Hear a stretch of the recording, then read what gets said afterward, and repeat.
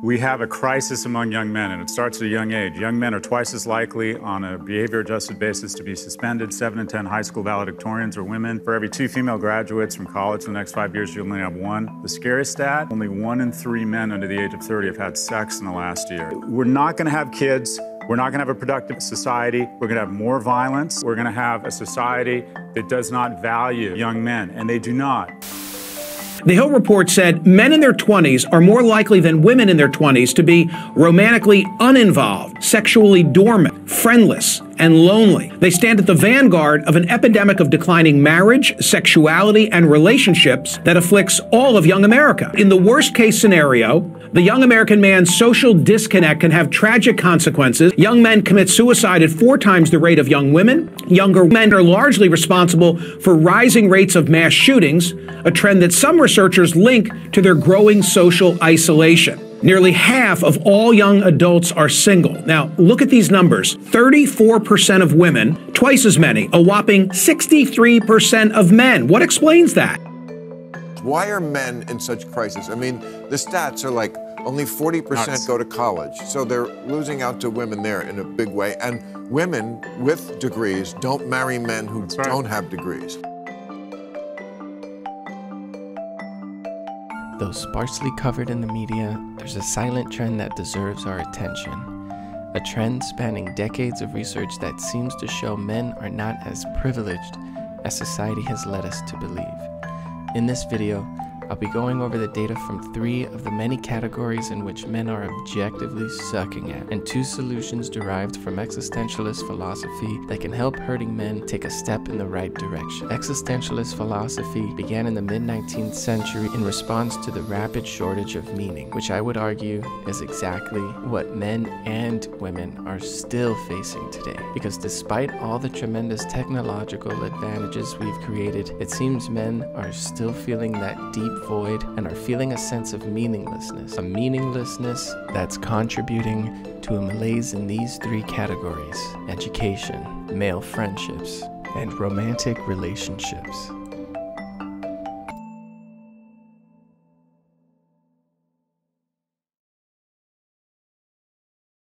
According to the Brookings Institute, college enrollment is falling, mostly among men. Women graduate high school and college at higher rates. Women get the majority of all degree types. And because I'm also a tribal human being who is also capable of schadenfreude, I'm aware there may be some feminists who may think, hell yeah, men have earned unfair advantages because of their birth. Now it's the women's turn to reap some benefits. All I can say is, if that's what comes to mind to you, or some people you know when these statistics are widely known but not talked about, I think you or that person you know need to reevaluate some values. My whole narrative in this channel isn't that men are more fucked than women, because I don't think anyone could possibly know who is more fucked on a mass scale. My whole thing is both men and women are fucked in today's hypermodern culture. The problem that I want to shed light on is that for some reason, men's fuckedness are not being paid attention to nearly as much as women's. According to Cigna Health Insurance, 61% of Americans report feeling lonely, with men feeling lonelier than women. Survey Center of American Life, nearly 1 in 5 American men admit not to having a single close friend. NPR, referencing Cigna's loneliness studies, loneliness appeared to be more common among men. They found 63% of men to be lonely, compared with 58% of women. And trust me, I'm not saying this to make men seem like the victim of these trends, because it's not just men that are the victims, but all of us, especially for our children, the Zoomers.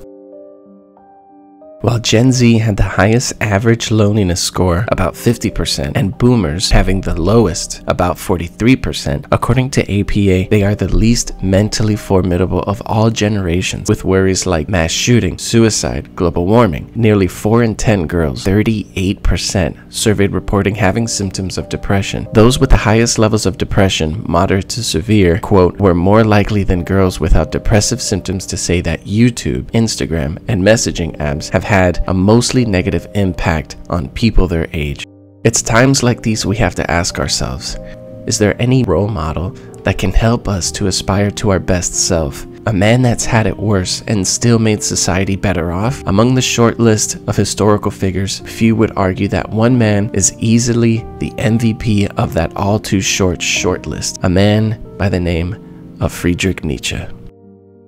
Friedrich Nietzsche was so controversial, so complex, and so contradictory that many people to this day have no idea whether he was just trolling for views or whether even he himself believed the things he wrote. But even though most surface-level readers might think of him dangerous or even repulsive, any scholar today will tell you we would all be stuck in the philosophical dark ages, trapped in mass-scale nihilism and meaninglessness. It's because of him we've made tremendous strides in feminism, even though he was accused of being a sexist. Individuality over nationalism, fascism, socialism, communism, you name it. He transformed the necessity of beauty, psychology being a mainstay for people like Sigmund Freud, Carl Jung, Alfred Adler, Abraham Maslow, and many more. Nietzsche not only changed the way we view the world, but he completely changed the way we viewed the human potential itself. So it's times like these I ask, what would Nietzsche do if he lived in today's society?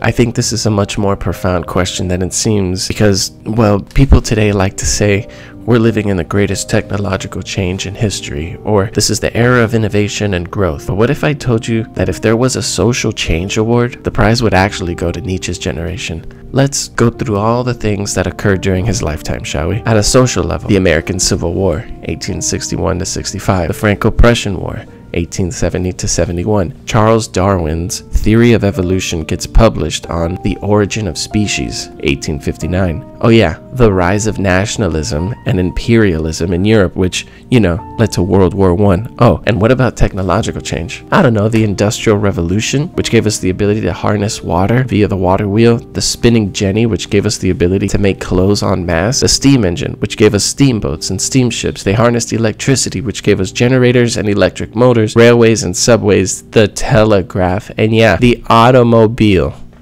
Now, it's obvious there's tremendous progress today as well, both technologically and socially.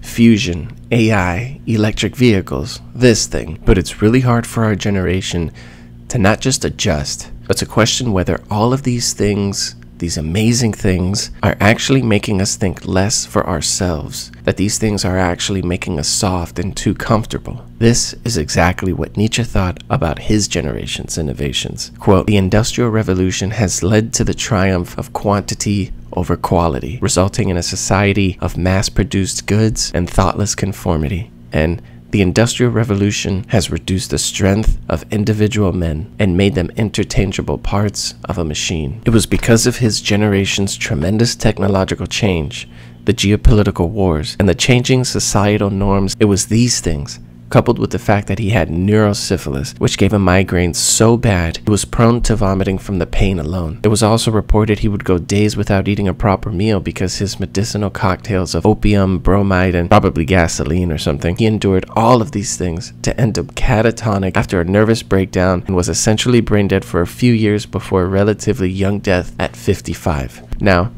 when I pretentiously put myself in Nietzsche's Air Jordan loafers, again, I ask what would about his suffering and the breakneck change of his time. I think he would say, "Bro, it sucked, but I loved the shit out of it." You see, during his relatively short lifespan, he would go on to create countless volumes of astute observations, predictions, and ideas that would go on to change the course of history beyond recognition. To talk about all of his ideas would most likely take a bazillion hours of content and a doctorate's degree in existentialist philosophy, but in this video of how men can be more formidable in the three realms I talked about, we'll be going over just two of his ideas that helped him during his time and I think could help us fight this modern male malaise we're all facing today. Amor Fati is a Latin phrase that means love of fate, and it implies that individuals should embrace their fate and accept everything that happens to them as part of their destiny. According to Nietzsche, the concept of Amor Fati involves a complete affirmation of life, including all of its sorrows and its joys, successes and failures, triumphs and tragedies. Nietzsche believed that individuals who embrace their fate in this way are able to overcome the pessimism and nihilism that can arise when confronted with the inherent difficulties and suffering of life. Nietzsche saw Amor Fati as a way to cultivate a sense of inner strength, resilience, and joy even in the face of adversity. He believed that by accepting our fate, we are able to find meaning and purpose in our lives, and that this acceptance of fate allows us to live in the present moment rather than dwelling on past regrets and future anxieties. But you see, this isn't the whole picture with Nietzsche. He never advocated for a life of hedonism or aimlessness, for example. He advocated for living the life of extreme self-possession and relentless attempts for self-mastery through an expression of what he called will to power. The will to power is a central concept in the philosophy of Nietzsche. It refers to the fundamental drive or instinct that underlies all human behavior. According to Nietzsche, all living things, including humans, have a natural desire to exert their power over others and over their environment. He believed the will to power was a driving force behind human creativity, ambition, and achievement, as well as all the source of conflict in human societies. He saw the will to power as a natural and essential aspect of human nature and believed that individuals who were able to channel this instinct towards positive goals could achieve greatness and self-mastery. Nietzsche's concept of will to power reflects his belief in the importance of personal agency and self-determination. When he first mentioned will to power in Amor Fati, it was in the book he was possibly most proud of, saying it was, quote, "the highest book there is. This book is called Thus Spoke Zarathustra." In it, he says, "My formula for greatness in a human being is Amor Fati, that one wants nothing to be different, not forward, not backward, not in all eternity, not merely bear what is necessary, still less conceal it. All idealism is mendacity in the face of what is necessary, but love it." What he's saying here is, if men love their shit food, their loneliness, and their virtual games, then more power to them. But in light of a formula for greatness, their life is not one of power meaning self-overcoming, but of idealism, an idealism he called herd mentality.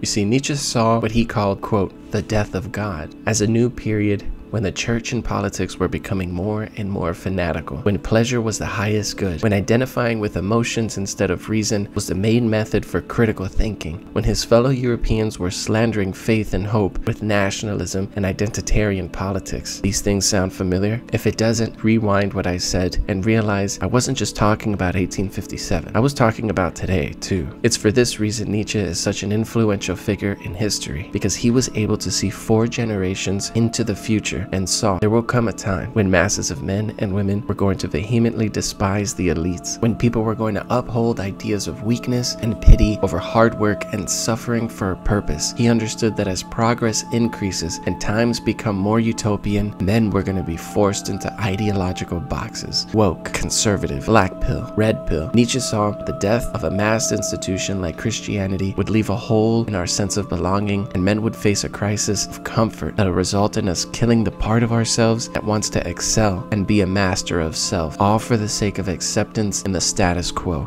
Nietzsche thought the reason we conformed was to fit into a group because doing this made our lives easier. And if there's one thing Nietzsche hated more than anything, well, besides everything, was mass conformity. He thought that at the root of conformity was our necessity to shy away from reality and suffering. What he understood, however, was that it doesn't kill you, it makes you stronger. But in order to be stronger, you have to face what he called the abyss, the void of nothingness, nihilism, existential angst. He thought the worst thing to do in life was for a man to bemoan his fate and wish to change his fate. He thought more than anything, men should find their own values, to identify with their own power through their values, not just to identify with their power and values. But much more importantly than that, he thought men should identify with that process that led them to gain their power. That process is your will to power. Your will to self-mastery and outer mastery as a byproduct. The will to power, he said, thus interpreted, is not a psychological concept but a metaphysical one, signifying that primal force which manifests itself through the universe both in the inorganic and organic realm, and which appears to us as will. Amor Fati and the idea of will to power cannot be without the other. If you want to master yourself or a craft or even those around you, which I don't recommend, you have to start off with the idea that suffering and discomfort is a part of life and that you should love the suffering of life the same way a sagely father looks at his child's crooked ass teeth. Sure, it's ugly to look at. You hope it changes, but all in all, you still love the fuck out of this thing. And the same thing goes for your loving of faith. If you want to love the suffering of life, then suffer for something. If you're a programmer who loves making code, if you're a guy working out twice a day, if you're a routine stickler, if you're a student, if you're a man that aims for greatness by any means, there is a lot of suffering and sacrifices you decided to go through to attain excellence. You decided to suffer for something, will to power, and you decided to love it, Amor Fati, for the sake of getting good at that thing, which is to say, you found meaning in suffering. Holocaust survivor Viktor Frankl, who was heavily influenced by Nietzsche and his existentialist philosophy, said that the only thing that got him to survive a cruel concentration camp and the brutality of his fellow men was the idea that, quote, suffering ceases to be suffering in the same way in the moment that it finds a meaning. I think there's a male malaise today, not because it's anyone's fault, but when there's porn and a potential date literally at our fingertips, who needs to strive for self-mastery for the sake of potential mates? When there are countless videos on YouTube and other websites like Udemy and Coursera, who needs school? With 94% of game addicts primarily being men, thus providing a false sense of male bonding, who needs a brotherhood? Well, in friendship, Nietzsche would say, friendship is a horizon which expands indefinitely. In education, he would say, the goal of education is not to increase knowledge, but to create possibilities for a child to invent and discover, to create men who are capable of doing new things. In romantic relationships and friendships in general, he would say, love is not a feeling of happiness. Love is a willingness to sacrifice. I know these are things he would say, not only because they are aligned with his vast philosophy, but because these are things he actually said.